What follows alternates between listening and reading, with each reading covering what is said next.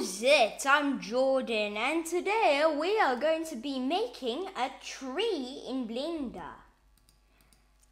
So what we're going to do is delete the default cube, go add, what we need to do is go settings and go add curve. So you probably won't have this enabled, but you can just click the enable, add curve sapling tree gen.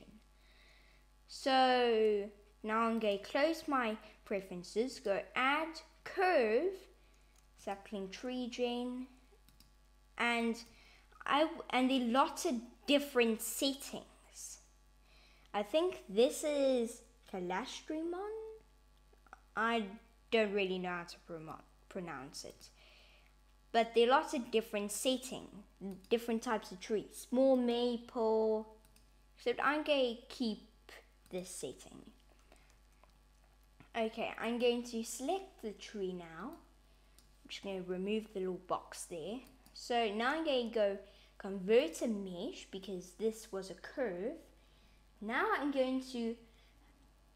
what we need is some leaves. Okay, so what I do is mesh plane and go colon there.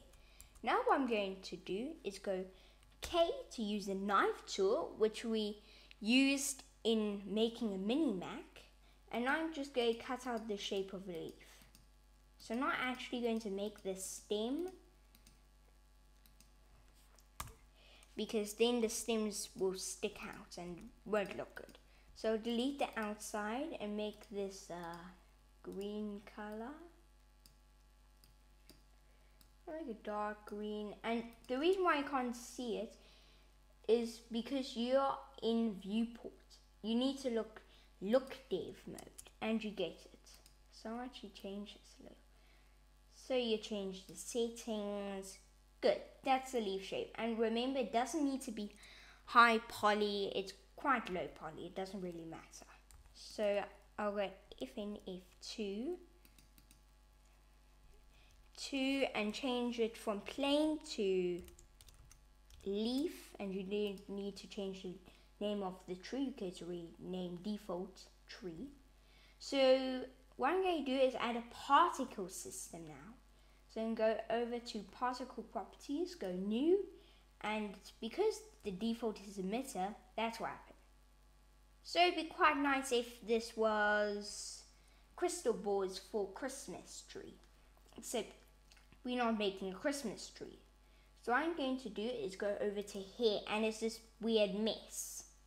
So what I'm going to do to control the mess is go on the x-axis, go tab, then go over to object data properties, go new vertex groups, make that leaf, good. And now what I'm going to do is change that to select circle. You can also do that by clicking W, by the way. Okay, now I'm going to go Alt Z and select all the parts where we want leaves. So I'm going to pause the video until I've finished. Okay, I've finished selecting it. Now I'm going to click Assign. Oh, they're a bit missing. Assign. And just to make sure I assigned it, go Select afterwards, and good. So, there's still a huge mess, okay? So what we do is we go back to particle properties, open vertex grid, change density to the leaf, and it looks about the same. So I'll actually change number to 2000, open render and change path to object, and then I will choose leaf. And good, now we have tons of leaves, but we still want the tree texture.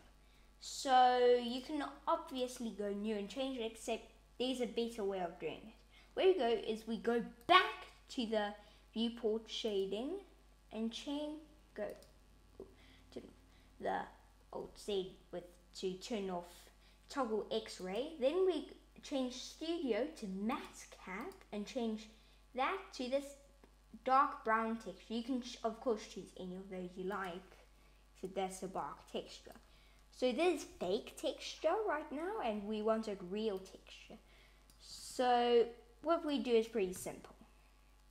what we do is we change this base color, select that, and do the eyedropper and make it this dark color. Good. Okay, now what we do is we go back to viewport shading and we get this.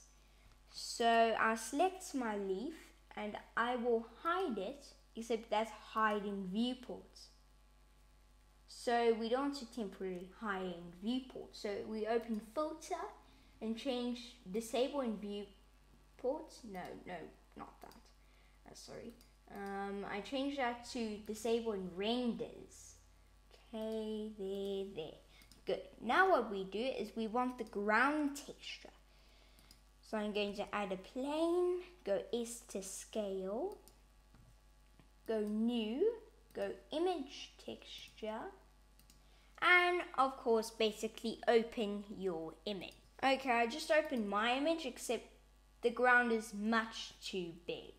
Well, not too big, except the texture is much too large. And it's all pixely and horrible. So I go to UV editing workspace, go A, make sure there's an edit mode. I'll actually change this to look dev mode and scale it until it looks like a good scale. That looks good. Let's see. Good. Okay, now what we want is we want to go add mesh and UV sphere. So we're going to add the sky now. There, good. Now there's too low poly for my liking, so I'll go add modify, subdivision surface, make it too good, shade smooth, apply, go new, image texture. Now I'm going to open my HDR texture I got from Polygon. Okay, I opened the texture I got. So now I actually don't need the lights, because what we're going to do is we're going to go viewport render, which isn't going to render image. It's a little different, except we'll get to that soon. So right now I'm going to go view, camera to view, and you can see it's camera to view because the outline of the camera is all this red text, this red color. So now if we move it, as you can see, the camera moves too. So I'll just zoom out. Good.